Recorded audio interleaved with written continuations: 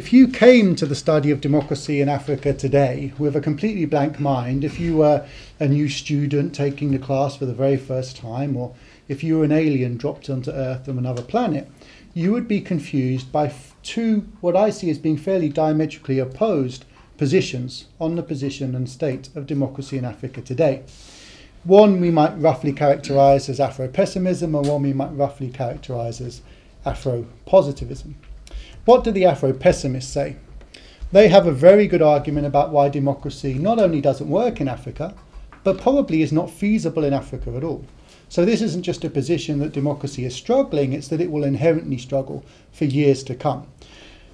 They would say that elections in Africa have only ever been a fig leaf for hiding authoritarian regimes, a way in which recalcitrant authoritarian leaders have managed to gain international legitimacy without actually reforming. They would point to us, and this is an important fact that many people in the room might not be aware of, that today the most stable form of regime in the world is an authoritarian leader who runs very tightly controlled elections. In other words, authoritarian leaders that allow elections in their countries achieve a greater level of political stability than those that don't. It tells us something very important about the use of elections as legitimating devices, both for the flow of international aid and for domestic and international legitimacy. They would point out to you that the democracies in Africa, whether you rank them by Freedom House, Polity, or some other index, are no better at representing women than the authoritarian systems. One of the highest countries in the world for female representation is Rwanda. One of the lowest is Botswana. They sit at opposite ends of the democracy spectrum. They would also point out to you that elections have been responsible for violence across Africa. They would say even in democratic Ghana, we have seen 10 to 50 people die in contestations, often around traditional leadership disputes, in the run-up to elections. Even in Benin, which we talk about as being a democracy, we have reports of opposition people being regularly beaten up and in some cases tortured around the early 1990s elections. In other words, even the elections that you don't see in the headlines suffer violence. They would also point out that in a number of countries, presidents are relatively untamed. These are presidents, think of Museveni in Uganda, Kagame in Rwanda, who not only control their political system in a fairly dominant way, they are able to give themselves third terms almost at will. And they would point out that if you use almost any measure of the quality of civil liberties in Africa over the last 5 years, they have declined, not risen, as the number of multi-party systems has gone up. In other words, there is no straightforward correlation between free elections in Africa as a constitutional right and civil liberties and political freedoms as an actual lived reality. It's a pretty strong Afro-pessimist case. But the reason you would be confused if you were my alien or my first year school student is that there's an equally strong argument for exactly the opposite position. And that argument goes like this. Look, we've had transfers of power in recent years in countries where we previously thought it was unthinkable. The dominant PDP government in Nigeria has fallen for the first time. We've seen transfers of power in places like Kenya, where Moi and Kanu were removed in 2002.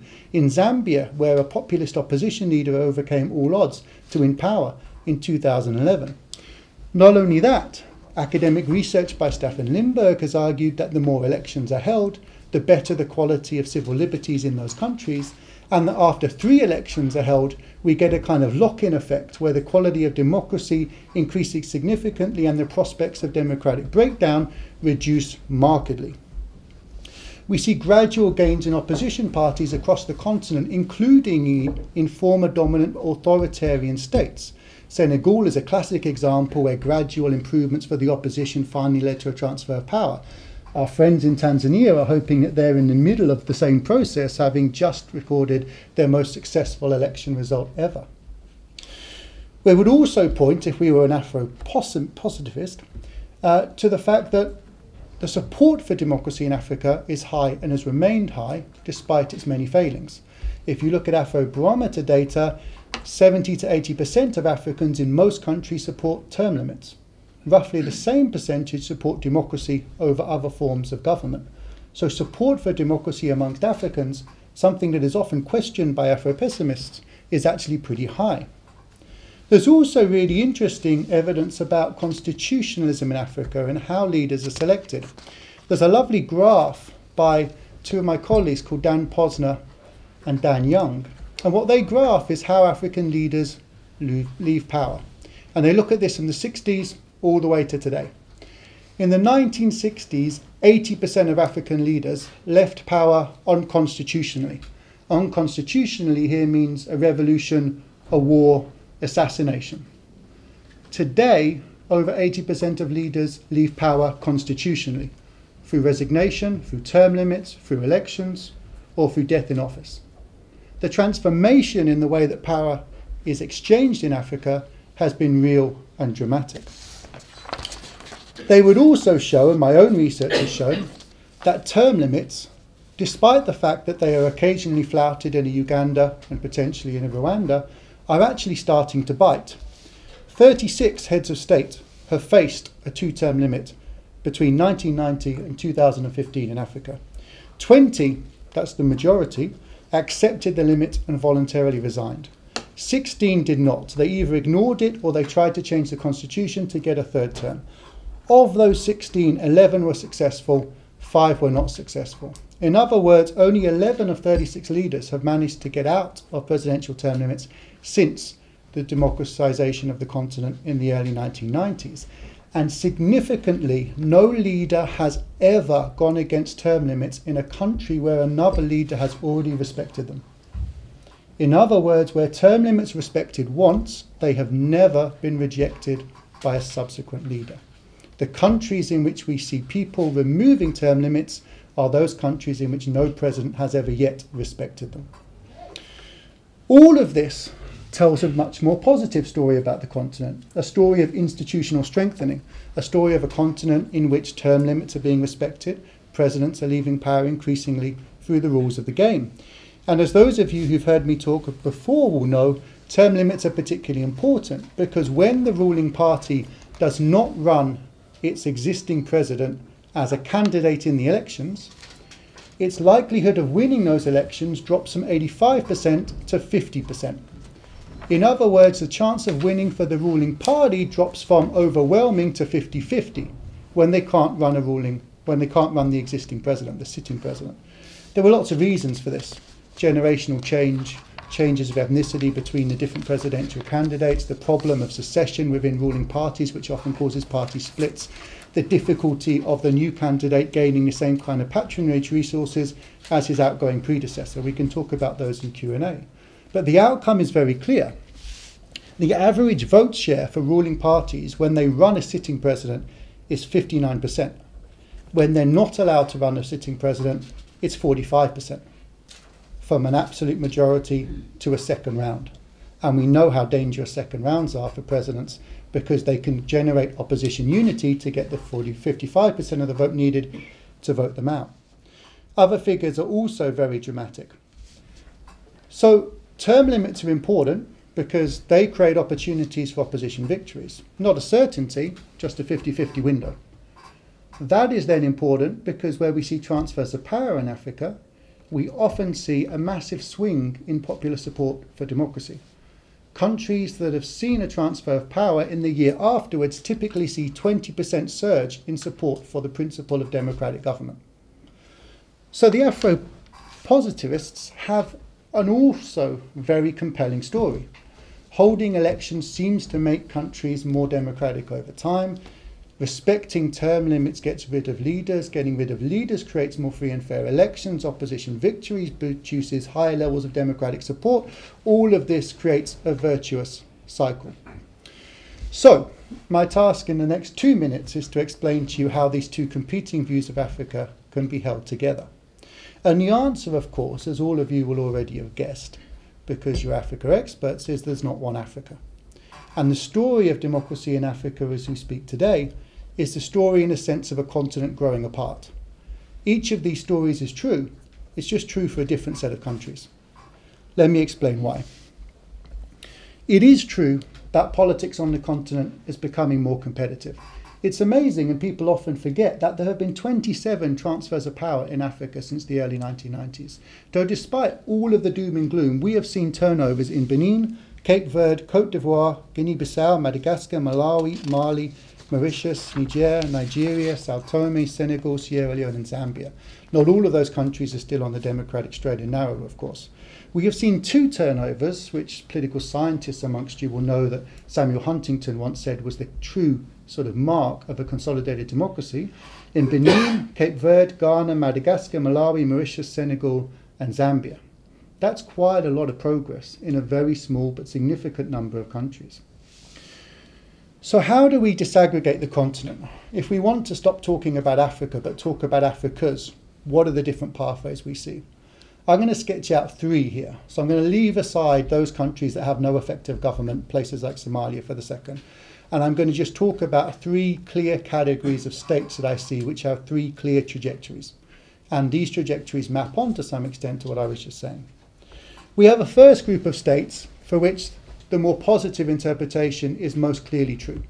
Countries like Benin, Ghana, Mauritius, Senegal, South Africa, where you can clearly see that repeatedly holding elections has improved the quality of civil liberties, created greater opportunities for the opposition, led to a process of democratic consolidation. Countries in which term limits are being respected and they are helping to create a culture of politics in which the formal rules of the game are respected.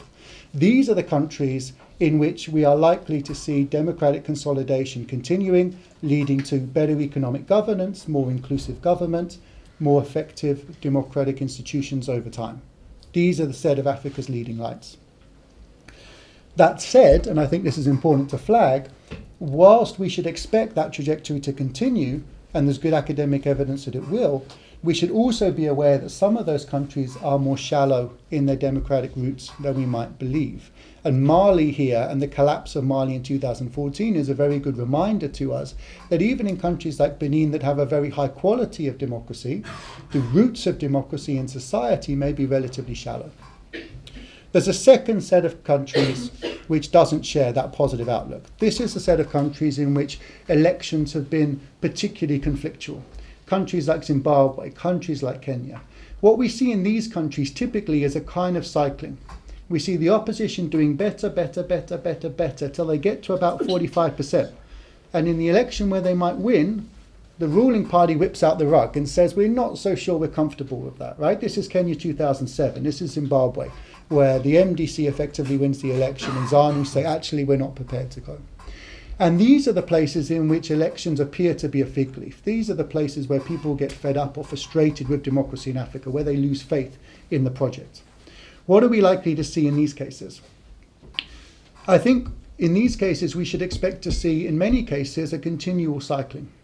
What we need to break out of the kind of contested world in which these cases are operating is sufficient trust to develop between the parties, either for the incumbent president to respect term limits, leaving office and creating that opportunity for an opposition victory, or for the ruling party to actually accept defeat and transfer power. But this is particularly unlikely in these countries because in many of these countries there have been historical crimes against humanity and there have been historical corruption. And incumbents are afraid that if they leave power, they will be persecuted or prosecuted by those who will replace them. So building trust is the key in these cases to prevent people from holding on to power, not because they desperately want power, but as a mechanism of self-defense. So what should we expect here? We should expect continual cycling. We should expect the countries that can build that trust and stronger institutions to exit this group and converge on the first group that I mentioned. But we should also expect that for many countries, they may be stuck in this group for the next 10 years. The implication of this, of course, is very important. It means that the democratic gap in African states is going to rise.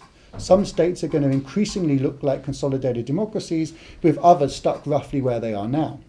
There's a third set of states, of course, and this is where I'll kind of wrap up and end, which is the states in which we actually see fairly solid authoritarian regimes using elections as a device of legitimation. These are countries like Ethiopia, countries like Rwanda. These are places in which the opposition doesn't get more than 10% in the election. I think it's true that in the recent round of discussions in Rwanda about changes that might allow the president to have a third term, 10 people were found in the public consultation to have disagreed with this proposal. Now, my sense is either this was a very brave 10 people, or they made up a nice round number so it looked like somebody had disagreed, because 0 is not believable, right? So these are the countries that give Africa a bad name where it comes to democracy. And these countries look to be relatively stable, and they are. Remember what I said earlier, statistically, these are the countries in the world that are actually the most stable. They're much more stable than authoritarian regimes that don't hold elections at all. But although that's true of these cases, and therefore again we should see this divergence between the top set of cases and this category, it's also important to remember that some of these regimes are much weaker and more shallow than they first appear. In Ethiopia, every glimmer of democratic governance is met with an opposition victory in the capital. In Burkina Faso, where we thought we had a stable authoritarian regime, the attempt of the president to get an unpopular third term triggered public demonstrations that led to his downfall. So in countries like Rwanda, Ethiopia, Cameroon, it's not unthinkable that we will miss a level of public opposition that will cause political instability in the near term. Again, we shouldn't anticipate or read off from a lack of revolutionary activity that the political system is actually stable. So what does this all mean about what we should do as international actors, as the donor community, as democracy promotion community, as academics? To what extent can these things be shaped from the outside? There are three factors that seem to really determine where countries fit into the three categories that I talked about today. One is histories of violence. One of the things that marks countries like Rwanda and Ethiopia is that they're essentially civilian governments that evolved out of rebel movements or military forces. They are, in a sense, military leaders wearing civilian clothes. That generates a very different type of politics to the countries that are in that first category, which were predominantly states that were former one-party states or civilian regimes. So one is the history of conflict and violence. The second is the strength of political institutions, as I talked about before, where term limits are respected, where presidents are willing to allow their electoral commissions to be more independent. And the third, of course, is resources. We know that, perhaps with the arguable exception of Nigeria and now, of course, Ghana, there are no oil democracies in Africa. One of the highest correlations in the world is, in political science, is between being authoritarian and having high levels of oil resources. Of those three, what can we affect as an international community? We can't affect natural resources, really. In fact, we often play into the problem. In places like Nigeria, our thirst for resources have often blinded us to the shortcomings of the government. So it's probably not there that we're going to have an impact. We may have some impact on histories of violence. In the DRC, we managed to get a good election off the ground as a team of international community and African actors, including good leadership by the South Africans, investing $1 billion in peacekeepers to allow that election to happen. So the international community can have a role to play here, but again, we've got to be realistic. The problem in the DRC was that that level of engagement couldn't be maintained. When it was withdrawn, the DRC suffered a damaging slide back to authoritarian government.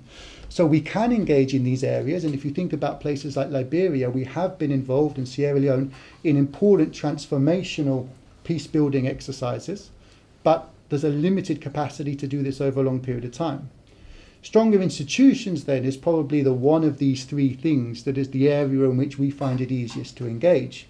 Support for term limits, pressure on presidents to respect them, support for civil society actors to engage around term limits and increase the domestic support for them is something that seems to be an area where the international community can both engage. It's high profile, it's relatively easy, it's a relatively straightforward issue, and is something which can actually have a significant impact on democratization. But to end very quickly, I think then one of the things we need to think about is exactly where the international community sits on African democracy.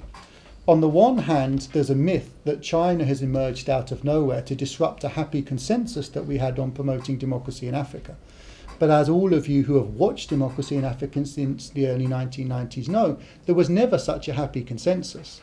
French activities in places like Rwanda, British sensitivities about their areas of influence, similar practices by other donors, all give the lie to the idea that we were always all together in the democracy project. It was always more complicated than that, well before China came along. And you can see this if you look at the relationship between places like Nigeria, the United States, the UK and China. These are the kind of places where China is most heavily engaged in Africa, the places in which it gains most of its resources. But these are also the places that historically we've been very happy to engage because of the importance of the natural resources without being particularly critical. Consider, for example, the UK and American response to the 2000 elections in Nigeria. Most people don't believe they were really elections. They were described by observation teams as election type events because they bore so little relation to elections. I believe that the official monitoring report on the Nigerian elections is one of the longest reports ever written. What did the British and the Americans do? Not very much, because at the time the US government had a priority to diversify its oil supply away from the Middle East. Nigeria is providing 22% of US crude. So the impact of China here and the ability of us to shape things isn't related simply to the fact that China comes in and doesn't have conditionality. The Chinese are willing to deal with anybody come what may. The problem is that it's always been a very complex multipolar world. All of these governments have historically had different interests that have been there and present and distorted their support for democracy. China's involvement in Africa makes that picture even more complicated, but doesn't necessarily actually change it radically. So, the final line, there is no democracy in Africa, but there are democracy in Africas. There are three Africas, one which is racing ahead and for which we can be very excited, one which is stuck in a turbulent middle ground and could go either way, one which is stuck in an authoritarian backwater and may remain so for the next 10 years. The trajectory of the continent then is not one of convergence, but one of divergence. It's one where international communities can play a significant role, but perhaps more at the margins. We shouldn't expect tremendous change as a result of outside processes. As we know from Afghanistan and Iraq, as much as we do from Sudan and Somalia, it is domestic factors that shape the success of democratization.